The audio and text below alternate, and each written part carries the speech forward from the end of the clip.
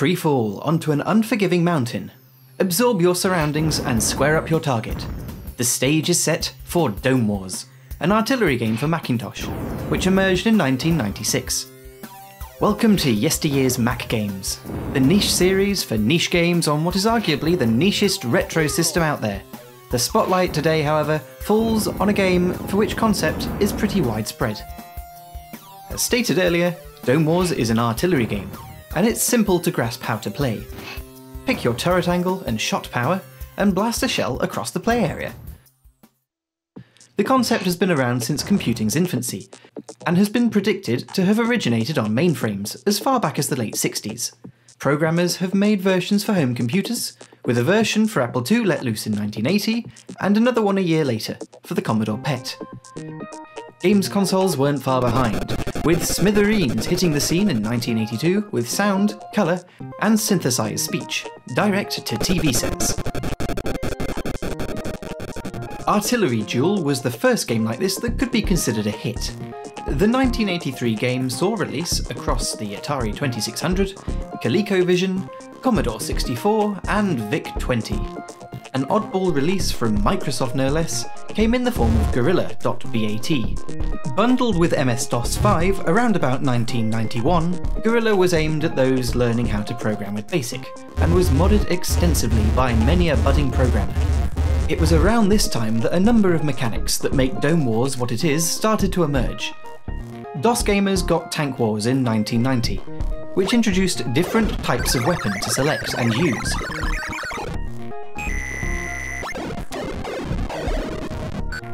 But it was Scorched Earth, released a year later, and its Amiga clone Scorched Tanks, that cemented the concept of numerous armoured objects upon a jagged mountain, blasting each other to bits. These are the two games that most people remember. All of these artillery games, though, are dwarfed in terms of success by one particular cash cow series from Team 17, which began in 1994. Worms games have hit every single platform imaginable, including the Mac. I'll get you. Back to the subject at hand. Dome Wars on the Mac was maintained by its developer, Nathan Sturtevant as NS Software, for a decent amount of time. Version 1.0 could be played on 68K Macs, while the more technically advanced 1.7 plays on OS X, from Jaguar to Snow Leopard. There have also been plans to port it to iOS. Nathan maintained a development blog about that for a bit, but it's been silent for a number of years. Will it ever be finished? Well, here's hoping. I've captured footage on a few different versions, so the eagle-eyed of you will notice a few differences in interface and graphics. I personally prefer the earlier versions. While technically inferior graphically and mechanically, I'm just not on board with the visual style of the newer ones. Dome sprites seem a bit too big, and not as neat as the earlier ones. This is hardly game ruining, of course. Visuals are pretty simplistic. The background and mountain are two contrasting patterns, and the explosions are big red circles. There's not a lot going on in the audio department either. There's a few music tracks which are playing in the background, but the sound is mostly pow, bang, boom, and brutal. Additionally, if you enable it, the AI domes will sass you when you kill them. I wanted to quit anyway. The game places up to 9 human or computer-controlled domes onto the playing field, whereby you take it in turns to molecularize one another. Control the angle of the cannon with the left and right arrow keys, the power with up and down, cycle the weapons you have available with tab, and fire with space.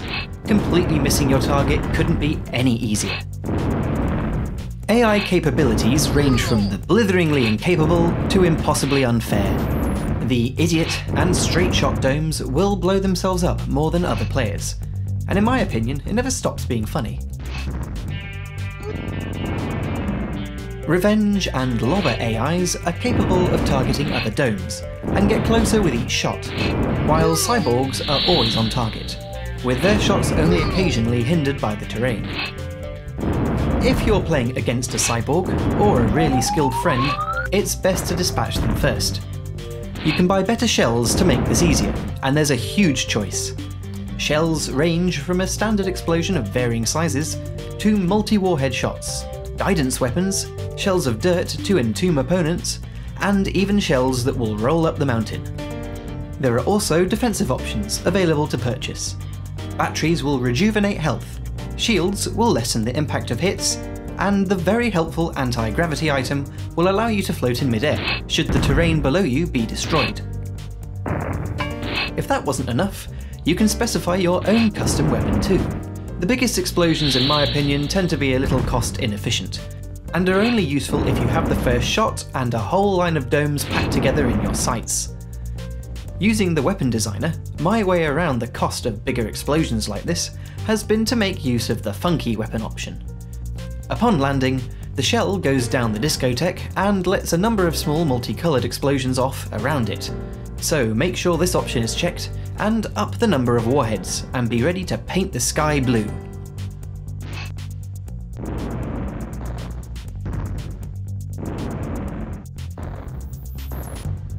This could take some time. The painted sky is completely optional. I myself have always liked having the shot tracing on, but it does get a bit messy later on into the round. There are plenty of other ways to customise gameplay. Set the starting cache to a nice high number, so that the idiot AIs can have fun wasting expensive shells in suicidal shots. Set the behaviour of the walls and ceiling, toggle the wind speed, and alter the parameters for which the terrain generates. You can play on what are essentially zigzags, or alternatively, something flatter than the Netherlands. Pulling off a good shot isn't straightforward. It really is trial and error. You could watch the power levels of the AIs as they take their shots to get an idea of what figures equate to what distance. After a while, the numbers will start to make sense, and getting a shot on target the first time without needing any adjustments will start happening more often.